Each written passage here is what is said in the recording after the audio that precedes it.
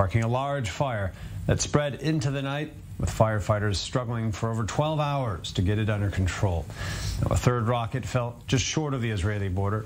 No significant injuries were incurred from that attack that terrorized northern Israeli residents, forcing them to scramble for shelter when the sirens suddenly blared just after noon. Now, no group has claimed responsibility for the rocket fire.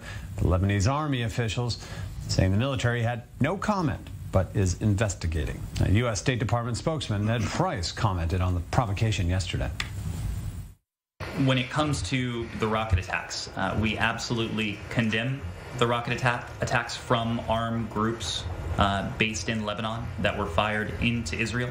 As the president has said, as Secretary Blinken has said, Israel has the right to defend itself against such attacks.